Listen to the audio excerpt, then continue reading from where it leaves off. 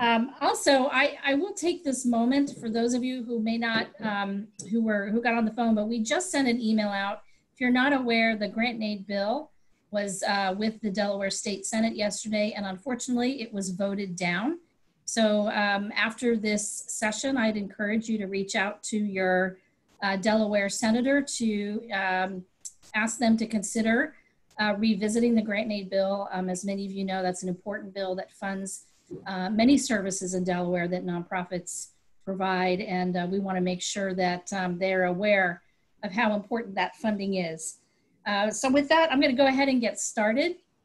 I want to welcome you here today. Just thank you all for offering your input on your outcomes and what organization we're with. We have over 100 folks that are on the webinar right now, and we will send this PowerPoint presentation out to you so that you can reference it again in the future. So today we're going to start off with just an overview of the COVID-19 Strategic Response Initiative, share with you a little bit about some of the things that we've learned in the process of the last couple of weeks around community needs, and then take you through an overview of the Vision Grant, and then wrap it up with questions.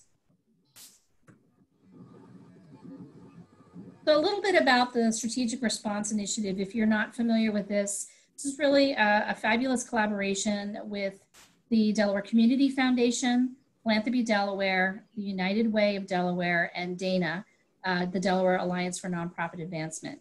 We were very quickly able to outline a response to support the tremendous impact that we were seeing with the pandemic. And there was a variety of different components to it. The first was gathering information so that we'd understood what the needs were. We tapped 211, which is an existing call center, to not only capture the increased demand and requests for food and financial assistance, but also to use it as a platform to identify needs that nonprofits had, as well as to recruit volunteers who could provide additional support. And so it was a pretty impressive number of folks that raised their hand to help out with that. DANA, our role was to provide information to the United Way and Philanthropy Delaware and the Delaware Community Foundation as they were raising money to be able to provide financial support to nonprofits providing services in the community. There were two different types of fundraising initiatives that were implemented. The United Way had implemented what's called a rapid response initiative that was targeted towards providing critical services to 8 select agencies that were working across the state. And then they've since evolved to expand that to a broader list of partners that provide critical services across the state. And then the second is the Strategic Response Fund, which is managed by Philanthropy Delaware and the Delaware Community Foundation. And they were focused on what I'll call sustaining issues. What we found out very early on is that the impact of the pandemic, with the tremendous amount of job loss, schools being closed, that there needed to be even more critical service support than what the United Way's fund could do. And so in the first couple of weeks, the Strategic Response Fund really focused on those critical needs impacted by the pandemic. Over the past several weeks, then beyond that, the fund started to evolve and provide a broader level of support. And what we're going to talk to you about today is how the fund is evolving again. I think that's one of the things that I'm really so impressed with the philanthropy community, is how they recognize that this is a changing situation. And so the donors who are providing support to these funds, which by the way are not just foundations, but also private donors that have contributed, they recognize that we want to be responsive and that things may change. So what we're going to share with you today is kind of that next evolution, and always keep in mind that depending on what happens in the future, there may be a pivot again. I do also want to give a shout out to a parallel initiative that emerged out of this, and that was providing funding support to underwrite loans that could be dedicated for nonprofits to access that small business associations, administrations, PPP loans. And they were worked with us, and we were able to provide over $10 million of SBA funding in a very short period of time. Dana, we, through volunteers, were able to help over 80 nonprofits apply for PPP support, either through the NDC program or with other banks. And I think the other thing that we contributed to this was really to provide helpful webinars and information, and we continue to do so. Again, everything continues to evolve. And so I'm sure you've all experienced this, that where we were 3 months ago and where we are today, we're in very different places around community needs and how we respond. And most likely 3 months from now, there'll be some changes as well. So Cynthia, I'm gonna let you take the lead, and I'd like to introduce, if I haven't done this before, for those who've joined us in the last few minutes, Cynthia Pritchard is the CEO of the Philanthropy Delaware and has served as a partner with Dana on many initiatives, and is a partner with me today as we host this webinar. So Cynthia, I'll turn it over to you. Good afternoon, everyone, and thank you for taking your time to be with us today. So the role that Philanthropy Delaware has played is not just our members being critical investors in these funds, but also Philanthropy Delaware sitting as the director with the fund that is housed at the Delaware Community Foundation has provided significant support around managing this fund. So the COVID-19 Strategic Response Fund, from grants from March to June 5th, have been given to over 300 nonprofits. We've had over 20 million in requests, as you probably could imagine, and have awarded 3.4 million. We know that the need is great, and we clearly understand, obviously, with $20 million in requests that we can't meet it all, but we have to start thinking strategically as we move forward. As you can see, if you look at the pie chart, the variety of types of organizations we have funded. I always talk that this chart has changed over time. When we were really in the beginning in the community needs space, you could see that the human service sector was a much bigger slice of the pie. But as we've moved forward and progressed, and as organizations have progressed throughout their trajectory through this process, we see the pie being a lot more of a variety and really reflective of the nonprofit community in Delaware. So we're really proud to be able to look at this and say that we are funding across the sector.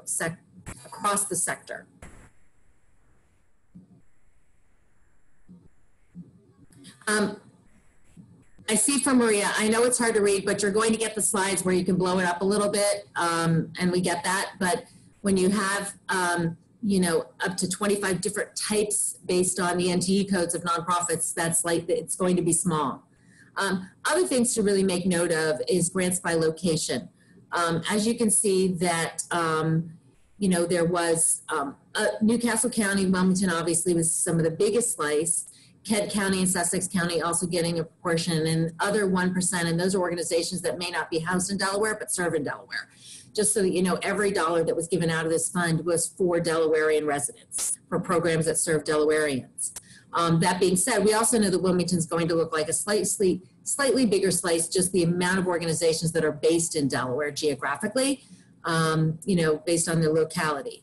I also want to note that one of the investors in this fund was Newcastle County that put a significant amount of dollars in the fund. So there was definitely knowing that we were utilizing those funds to serve Wilmington and Newcastle County. So the Strategic Response Fund Grants Program continues to evolve. In the beginning, we were doing weekly grants. For, you know, I'm very proud, you know, Sheila talks about her pride in this program, but when Philanthropy Delaware, Delaware Community Foundation, Dana, and United Way got together very quickly, the four leaders, Stu Comstock-Gay, Sheila Bravo, Michelle Taylor, and myself have worked together. We meet on a regular basis, so it was very easy for us to come together to do this collective. And, you know, from the day we started these funds to when money was out on the streets was very quick and very rapid. And we were doing weekly grants that was literally receiving applications on Monday, and money was being ACH'd into nonprofits' accounts by Friday. We know that now things are calming down a little bit, and we are moving the community needs grants to monthly. And those are really for sustainable organizations impacted by COVID-19. with a $50,000 max grant. The vision grants, which we're going to delve in a little deeper today, are every other month, and they're really about funding innovative solutions for community impact. There is no max on the grant, but as I talk about the different phases, you'll start to understand where the dollars come into play in all of this. But knowing full well that we know community needs are still going to exist, even as we start to move into the vision grants. So what is the vision grant program outcomes? So we're looking for innovative solutions to address systemic issues.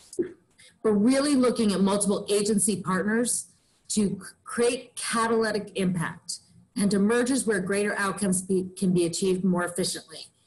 The way I like to look at it is we're looking at what are the systems that individuals engage in, how can those systems work together more efficiently and effectively to serve those individuals, but at the same time doing it in a way that is thoughtful around the work of each one of those organizations. Criteria for grant consideration. For a vision grant, it has to be outcomes oriented with clarity around impact and the community benefit. How is it benefiting the community as a whole? Innovative solutions for issues identified because of COVID-19 or were exacerbated by the pandemic. We know in this time, organizations started to work differently, but they also started to work together differently. So how can we take advantage of these new creations and put them into better long-term solutions? Collaboration with boards of directors on all participating organizations signing off on the initiative. This is really important. We know I've run nonprofits. I technically run a nonprofit right now. There's ideas that come into my head on any given day that I think, oh, let's go do that. But it really isn't. It really does not make any sense without the board of directors being on board with being engaged in this process. They have to buy into any one of these vision grants for them to be successful and for them to even be considered. Lead organization with the leadership capacity to manage the initiative. There are going to be a lot of moving parts and there's going to be a lot of expectations. So that lead organization has to have the capacity in order to lead the project. And identified method to fund collaborative post the vision grant initial investment. This isn't the end all be all for funding. What it is it gets you in a position to leverage funding, and the funding community or the philanthropic community should not be your only funding source. You know, it's really about bringing dollars together to move effective change and how you're going to do that, not just in this grant cycle, but beyond, and how it is sustainable beyond the initial investment. So let's talk about what we consider the funding focuses. We look at these vision grants in sort of three buckets. The first is that big idea. As I had a conversation that Sheila was on yesterday, what is that big idea or that big problem you're trying to solve? What is that, and what would it take to get there? In the first discovery phase, it's really taking that big idea and exploring it to maybe be feasible. What is sort of a scope of work? What could it be? The second level is feasibility, which is research and planning. The big idea now has a project scope, but there needs to be a deeper dive, whether it's what are the legal ramifications, what are the fiscal responsibilities, and actually putting together a full plan. And then the third is implementation and launch. This is where the funders come around the table for potential long-term, larger investments. This is done in a panel model, and we'll dive deeper a little bit into that.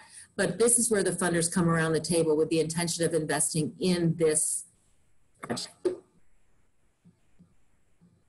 So how the process works. Dana is really engaged in this process, and we're thrilled to have them as a partner. And we've been thrilled to have them as a partner in the beginning about this sort of taking this big idea and bringing it into something that actually has some legs to it and has some structure to it. They will be doing some facilitation along the ways in the process. So what'll happen is, if an organization is interested in bringing an idea forward, they submit a letter of intent or request for investment.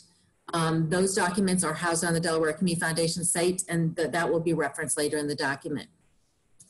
Once the letter of intent is received, then it is determined whether that project is ready to go to application phase. When it goes to application phase, then when that application is received, is when it would be put in either one of those three buckets that I talked about. Is it still a big idea that needs some more formation? And if it does, Dana will work on helping the organization create that.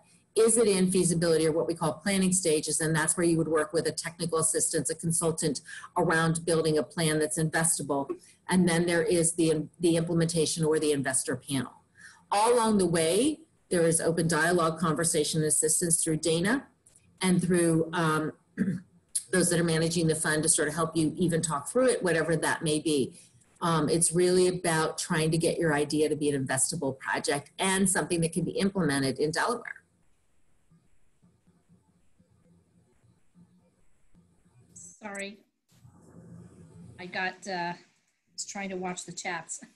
Okay, that's all right. So just to give you some ideas to sort of see how these buckets work and where types of projects have fallen into them. So ideas that are already currently in the pipeline. So the first one was online summer school programming. It was making digital programming available to students. This one went before the funders panels because it was implementation ready. The project plan had been written, the feasibility had been done, and pilots had already taken place with some outcomes so that it was ready to be invested and had a plan that could launch right away. So it went before the funders panel for investment. Closing the digital divide.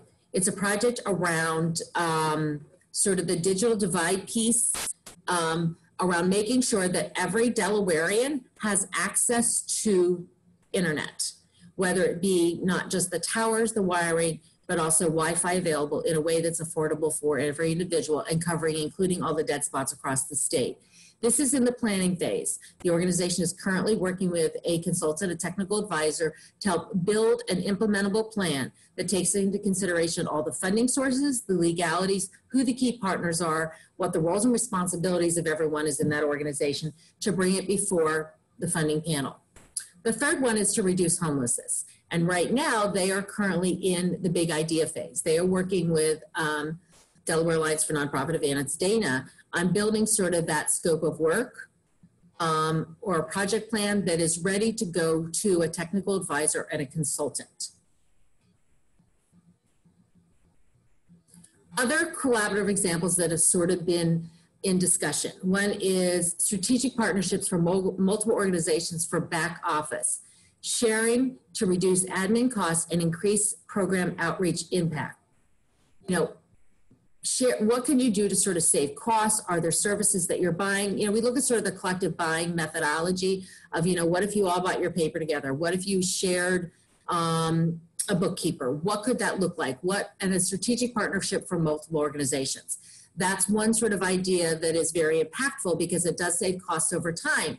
But what it also does in sort of the bigger picture that I always think about is it also increases program outreach impact because organizations are working together in ways they've never worked together before. And if they're organizations that share clients or share similar types of clients, there is an opportunity to even share programs across that sort of collective. Overcoming the digital divide for other populations or issue areas. So we know that we're covering digital divide in one area, but then the other piece is how do we work on maybe content build? What if several organizations got together to do a content build around a particular area? Creating capacity to spark innovation and entrepreneurship for small business owners. How do we work in tandem? You know, what's the nice thing about the vision funds, it can be a public-private partnership, so it can be businesses as well as nonprofits working collectively together.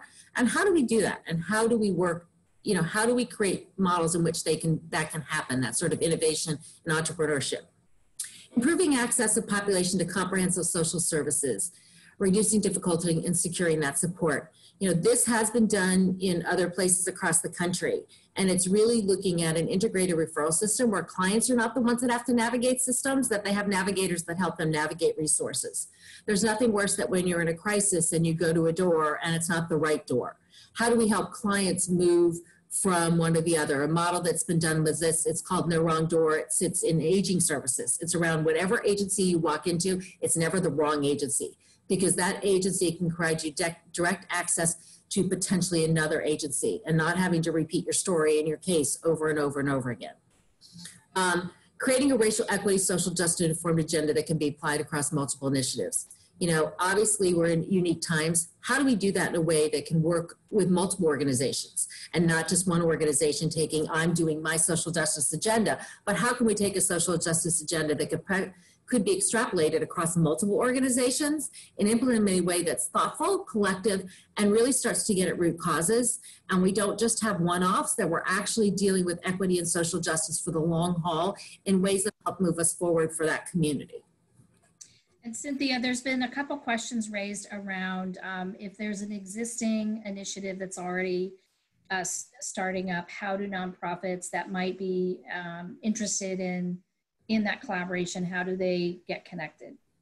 Well, if they would reach out to us, we would connect them to the lead organizations that are managing those projects. It's pretty easy. And I would add that, you know, from a Dana perspective, you can also ask us, and if we don't know the answer, we'll send you to Cynthia. Yeah. So, I mean, everybody's, and the nice thing about it is that there is this collective response in such a way that if you called Sheila and said, I'm interested in the digital divide, we want to be part of that, we know where to find who's leading these projects. And that's the nice thing about this collaborative, because there's a significant amount of open communication among all of us that are working in the space to make sure that ultimately we're trying to serve the nonprofit community the best. Right, let me see, might be another question here. So there's a question about, would that be a sub-award situation, or would we submit another application to further support the program? It would not be another application. It would be probably included in their collective, and it wouldn't be a sub-award. There would not be additional dollars that would be joining that partnership. It would be being a partner within that. Yeah, I think the one thing to keep in mind is that we don't know exactly what will come forward, but the intent is that the agencies that are coming forward have already spent some time sorting through who the partners are. And depending on which phase they come in, definitely in the last two phases, the feasibility and the implementation, the expectation is that those agencies have signed some type of agreement that they're going to work together. So the tricky part is you want to make sure that you have all the right folks around the table, but it also can be almost difficult to implement if you end up with too many, right? So I think that's something to keep in mind as you're reflecting on potential opportunities. Dana is offering a webinar, I believe it's next week, or maybe it's the following week, on collaboration and things to consider as it relates to how your organization and those that you might partner with, what are some of the things to keep in mind with a collaboration. So there's another question, Cynthia, that came up before we move on, and it's somebody who did try to log on to the website to apply for the Vision Grant, and they're asking the question, is the application in the portal the full application or the LOI? And if it is the full note, not the LOI, is there another template for that? So it is right now, the only thing that's active is the LOI, the letter of intent. The application will be by invitation only. Right. And another question came up, is multiple or dual collaboration essential for funding, or can a nonprofit be considered for funding on its own? So the answer is highly unlikely. It's really about organizations working together. Typically it's not going to be one organization solo. That would have to be an extreme exception for that to be considered. Yeah, and I think that, you know, having listened to the planning process and as this was being developed, it was really recognizing that COVID-19 has really uncovered inequities and gaps in the system. And so this is recognizing that most likely those inequities and those gaps are not easy fixes, and no one organization probably can fix it on their own. And that's why the collaborative intent is brought forward at a much higher level than perhaps you might have seen with other grants. So we actually did try to come up with a couple of questions that we thought folks would ask. So maybe I could take a stab at some of these, Cynthia, and then you can jump in. So the first one is around, you know, so how do you get started? We have found that already, even as Cynthia mentioned earlier, there's already been some ideas that have emerged that represent the kind of opportunity for creating better outcomes in our communities collectively. But it may be that your organization has an idea, or a couple of you think you've got something, but you need some help to kind of wrap around and really articulate what this is. And so on the Dana website at the very top, it says support for COVID, the Vision Grant. And so you can click on there and you can request some support. But also, if you think you've got it and you want to submit it into that letter of intent, the fund will review that. And if they think that you need a little extra work, they may recommend that you get some extra help. And again, that's some support that Dana can provide. If you have the big idea, you know what you need to do, but you are you need some extra help, perhaps consulting services, or maybe you need somebody to help price things out. That also can be an opportunity. Earlier on, as Cynthia mentioned, there's these 3 phases of the grants, and the grant funding is really to help provide some of the capacity funding that you need to get to the next stage. So it's really assisting you through this process, recognizing that organizations and collaboratives will be at different levels. And that's really where, okay, you have the idea, we've got the plan, but now, how do we get the investors around the table? And Cynthia, I don't know if you want to talk a little bit more about that and the investor panel. And so, yeah, and I will, as I sort of, and I when I went through the different phases. So again, in that discovery phase, that is work that's done with Dana on facilitating that big idea. In the planning stage, again, where the funding comes in is the funding is for a consultant or a technical advisor within the parameters of what the appropriate pricing for one is. It can be a consultant that you can take advantage of the consultants that Dana has available, or if it's a specialty or subspecialty area that you need a consultant that has done work like this before, that it can be a consultant that of the group's choosing. Or if you are replicating a national model, and part of the consultant piece will be around working with that national model, and they have a group of technical assistants that will help you build that plan. It might help you work with that national organization and give you funding around replicating a national model. When you get to the investor panel, how the investor panel works is there is a council that will review and determine whether something is ready to go before the investment panel. It doesn't go to the investment panel until the council feels it's an investable product and that there's probably already some economic buy-in into the project. And then it goes before the funding panels, and the panelists themselves know that they are coming to potentially invest in the project if it aligns with their corporate investment model, if it aligns with the work that they do, and if it's investable based on the portfolio that they are allowed to invest. And they come with the idea of investing. The hope is by the time the panel has seen the project that it is funded in the way to at least pilot it, implement it, or scale it. And Cynthia, there's a question that came up around whether or not in each phase there's a different application process. Can you talk a little bit about, let's say a collaborative comes in and they get some support to work on the big idea and now they have it. Are they able to come in, and what's that process look like the second time? So they would go through the application process again and brought in to be reviewed for the next phase. Because Dana has been involved in the beginning, it's going to be based on their recommendation for them to come back in, that they are ready to come in for the next phase. And if they're working with a technical advisor, the same thing. To go from that planning stage to the implemental or investment phase, you do have to come and do the application again. But you'll see as you get, if you're ever invited to do the application, you will see that the application, as you move through the phases, becomes significantly easier because you will have answered all the questions of the application as you built your plan. Thank you. There's another question that came up around who's on the investment panel? So the investment panel are funders across the state, everywhere from corporate to foundation funders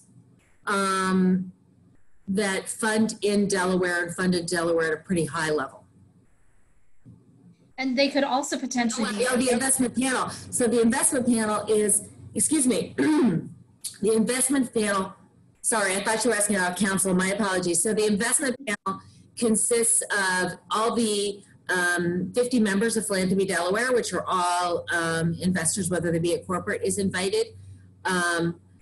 The donor advice fund holders at DCF are invited to be around the investment panel, and government is also invited to be around the investment panel. So we brought sort of what are the three largest investors. There's going to be high individual net wealth donors, foundations, and corporate giving programs, and government are the three largest investors, and they are all invited around the table to be potential investors in any one of these projects.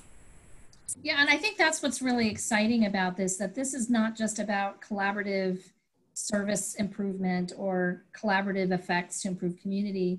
There's also collaborative funding so that we can really try to, see how we can maximize dollars and interests. And though I personally have not applied to the big campaign panel that Philanthropy Delaware coordinates, from what I understand, it's a great way to have all the folks at the table so they can hear each other's questions. So it also makes it a little more efficient for us when we're trying to apply for this. And Stu made a comment, and he wrote it to the group, but I will reiterate what Stu said is absolutely correct. The panel may vary depending on the project. As I said, does it align with the potential investment of that particular organization's corporate social responsibility or that foundation's investment area, or if government has to be a critical player in order for it to happen, do they need to be around the table? So the panel there could be a variety of different people depending on the project that's brought forward. Obviously, when they're invited to participate in the panel, they get a precursor of what the project's going to be, and will determine whether it aligns and whether they should be in the panel or not. And then, Thank you for that. There's another question that came up around the lead agency and whether there would be funding support to provide the lead agency the capacity to serve as a backbone or coordinator for the initiative. I mean, I think that's where we get in the technical assistance is really working with them to how that they can build their capacity in doing that. That's why that sort of center phase or that planning and feasibility phase is in there. If you really, as the lead agency, feel you can lead, they're going to take you through the process of what is necessary for you to do that and determine the capacity. When you go, obviously, into the funding, if you're looking to implement a project, you have to consider the capacity of your roles and responsibilities, and that should be part of the investment in the presentation. Great. Another question came up. It's a little bit of a chicken and egg question, which is around formulating the plan or the proposal for the letter of intent part.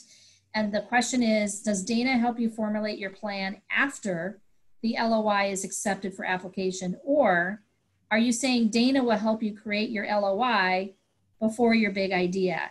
I think we may find that it's an and, but this will be the first time where we're going through the process. So that's why we've created a interest form on our site. So if there's a group that needs some extra support and you need some assistance to get you to the LOI, that we would take a look at that. And certainly we would consult with Philanthropy Delaware and the Community Foundation to determine if it makes sense for us to support you before you actually submit to LOI. Or it may be, you know what, we can give you a couple pointers, submit to LOI, and then if the panel, the council agrees, then they send it back. Cynthia, would you have anything to say on that? No, I would agree. If the LOI is submitted and the council determines that's in the discovery phase, then it's going to go to Dana to help work through that process. So yes, chicken and egg, you're right. There was also a question about if we're not yet aligned formally with a collaborating organization such as NoMU, can we still submit an LOI for a big idea? So this is kind of before they formulated the big idea. They're just trying to come together to pull it together. Thoughts? Well, if you don't have contractual memorandums of understanding, but you have verbal agreements, again, what you may happen is you submit a LOI, and if the idea is selected by council to move forward, you will probably end up in that sort of discovery phase because you don't have those, because part of that planning phase is creating those legal contractual agreements, creating all the roles and responsibilities. So that happens in the planning and feasibility stage. You don't have to have it before you come in, but what I would say, you don't want to make the assumptive that 10 organizations are going to be around the table that you haven't even had a verbal discussion. Right. I flipped to the next slide because there were a lot of questions about timeline. There's a recognition that the first round letter of intent is June 26th. This is our second session that we've held, but also to keep in mind that there will be ongoing application rounds. And Cynthia, I don't know if you want to speak to the timeline process. So we will be running this cycle every other month. So we will be doing it July. It'll happen again in September and November as of right now. The letter of intent is due on June 26th. You will be notified on July 9th if you are going to move forward and we are requesting an application, or if we are saying it's not even ready for application. You have from July 9th to July 23rd to complete your application. Applications are reviewed between July 23rd and you will be notified on July 30th whether you fall into discovery, planning, implementation, or none of the above. And if I recall that one of the reasons for moving forward with this was just recognizing there was already initiatives that were starting to get outlined but would need some extra support to help them begin to formulate it. So the council wanted to get something out early, but then also recognize that there will be other opportunities. And it may take a little while, for example, between the identifying the idea, but also then working through a plan. So recognize that you don't have to have all this buttoned up in a 3-week period. You want to make sure that it's thoughtful so that when you do get to the investment panel phase, you've really ticked and tied and pulled the plans together that you need. I saw a question from Maria that asks who's making decision on what LOIs are being forwarded to application, and that is the council.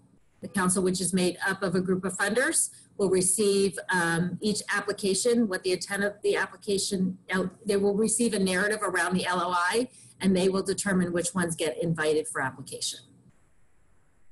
Right. One of the things the council did decide early on is that it was important that participants had attended this session, the one previously, or we are holding a third one in August. And we also are recording these so that if somebody misses it, they still have a chance to hear the opportunity. And again, it's really so that those who are interested in applying are prepared to apply. One of the things we learned with the Paycheck Protection Program loan application is that nonprofits got stuck in getting their applications through the SBAs because they weren't prepared to bring forward all the information that they need to so that they could be successful. And I think that that's a way to think about it in this frame, is that we want to have the opportunity for success, but it means being prepared up front, knowing what things you need to be prepared to respond to and offer up. So that way when the panels, then the council looks at it, they have all the answers in front of them to make their decisions. I'm looking at the questions to see if I think we've addressed them all. Please note this is not the end of your ability to ask questions. If you have any additional questions coming out of this that you think of after the fact, please feel free to email Sheila or myself. And if we don't have an answer, we will forward them on to Stuart Allison at the Community Foundation to sort of help us answer that. But we ultimately want to make sure that your questions are answered. We know we're looking at about a small 48-hour window here. So feel free to ask them and we will get back to you expediently to make sure that you have the answers to the questions you need in order to move forward. Knowing that this is an ongoing, we have it scheduled out to the end of the year. As we start to see what happens with all this, we know that innovation doesn't happen in a bubble. And we know that coming out of COVID-19, there will be ongoing changes, ongoing reflections as we look into 2021. And so I know that the council is committed to do this as long as we feel innovation is moving forward and that there are things that are happening that can actually make systems more efficiently and effective for Delawareans. Thank you, Cynthia. Stu's popping in. We're getting some visuals here. Yeah, I thought I'd try to bring in Stu to see if he wanted to say anything since he's been quietly sitting in the audience, so to speak. I'm just listening. Can you hear me? Stu, can we Yeah, get a little louder. A little louder? Yeah. Okay. How's that? That work? Yeah. Yeah, reasonably well. Yeah, thank you, Sheila and Cynthia. Great job, of course. And really, we all are excited about the opportunity to provide support to the great initiatives we've been hearing about from you all. And, you know, I think that both Sheila and Cynthia set this up well, recognizing what we all recognize, that the next normal is going to be different than this normal. And as we're entering this period of return to something, and we also are entering a period of reimagining something. And we know you all have great ideas. And with this project, the goal is for the funders to, in some part, get out of the way and give you some resources to create them. So we're trying to do this in the most productive way possible. Cynthia and Sheila obviously playing the key role right here. You can also, you know, check in with us, and we can help provide some guidance on this as well. But the council, what do we have now? 8 of us on the council are excited about getting great ideas. And the other thing I would say about all this is, you know, come back to us with other ideas. You know, it may not happen for you this time, but that doesn't mean the ideas don't have value and may not be able to find another place. So let's just keep the conversations going. So, obviously Dana, we've contracted with Dana on some of this to really help provide some of the hand-holding and training and capacity building along the way. So good stuff. Thank you, Stu. Thank you, Stu. And I just would say that this is our opportunity as nonprofits and philanthropy to really to work together. And so I hope that just recognize that we may not get it all perfectly right, exactly the right first time, but how do we keep trying, and how do we keep working harder? There is a question, Cynthia, that came up around would the Vision Council consider supporting or scaling and expanding an existing collaborative? So what I would say to that is, if the collaborative, because these funds were based on investments around COVID-19, and if the collaborative was just an ongoing collaborative that's not shifting, changing, or pivoting to address how their clients were affected by COVID-19, I would say probably not in this first cycle, but please know that we want innovation. As Stu said, we want people to imagine, reimagine, and be innovative like they never have before, and we're giving a platform on which to do that. But I would know in this initial onset that we're really looking at sort of response to COVID-19. So if it's something that's been, again, ongoing and needs to scale, if there's some reflective that those clients were impacted by COVID-19, and by your ability to scale or innovate improves those that were most impacted, I think it would be considered. But I really want to be clear that the initial investments around the Strategic Response Fund was to respond to the pandemic. And we want to make sure that under donor intent, that we really take this opportunity for some of that innovation that could make things better for those that were most impacted. Am I still on? Yes. Yeah.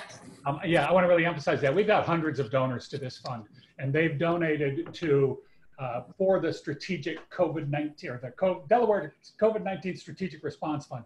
COVID-19 is a critical part of that. So as great as some ideas might be, if they don't have a clear COVID nexus as well, then we just can't do it, because the donors, you know, gave for another purpose. So yeah, spot on. I can't agree more, Cynthia. Wonderful, thank you. So please know, as Cynthia mentioned, she and I are available. The team at the Community Foundation is available. They've done their best to outline all the steps for the application process on their website. And you know, our goal again is to be a support to you. Okay, there's a couple more questions popping in. I have a program phase across several. So some of these questions, what we might do is just take them offline because they're getting a little more specific. I want to thank you all today for being here. Stu, thanks for popping in and joining the conversation. Join you. And Cynthia, as always, I really value the partnership that Dana and Philanthropy Delaware have. I think that it's helped our community be able to bring nonprofits and philanthropy together to solve big ideas. Again, a couple little promotional plugs. If you're a nonprofit that was hoping to receive grant and aid, the grant and aid bill was not passed in the Senate yesterday, so it's really important to speak to your Delaware senator about the importance of grant and aid for your organization. Second, just a reminder that I know we've got a lot of things happening, but it's so important that we remind our volunteers, our board members, our employees, and those we serve that completing the census form for Census 2020 is imperative. That's how federal dollars are applied in Delaware, and we want to ensure we have a complete count. Delaware right now is tracking a little bit behind the national average as it relates to self-response, and the pandemic certainly made that a lot harder. But you can do your part by helping to share the word, and a reminder that there is assistance to help people complete the census. They can make a phone call, they can do it online, they can do it by the mail, or a census employee can assist them. So the government has really tried to make it as easy as possible for folks to complete census, and in many different languages as well. Cynthia, any last words that you'd like to offer? First of all, I just want to thank the nonprofits in the state for the work they've done and how they've responded in these most unique times, and how they've pivoted to make sure that their clients did not feel lack of service during this process. And secondly, again, Sheila said it in the beginning, but I have to remind and reiterate that the funding community and the partnership between Dana, Delaware Community Foundation, United Way, and Philanthropy Delaware was critical in starting to move dollars. And I'm proud to say, we like to say things like we're from the first state, but the collaborative among these four organizations and the response of those leaders to move dollars faster than any other state had done in response to COVID-19 is extraordinary. And we couldn't do it without nonprofits like you putting the money out on the street, but also the funding community and these four core leaders that really right out the gate said, how can we work together to solve this for Delawareans? And I have to say thank you to Stu, Michelle, and Sheila for that. Thank you. Thank you, everybody. And again, you've got questions, don't hesitate to ask. Have a great day.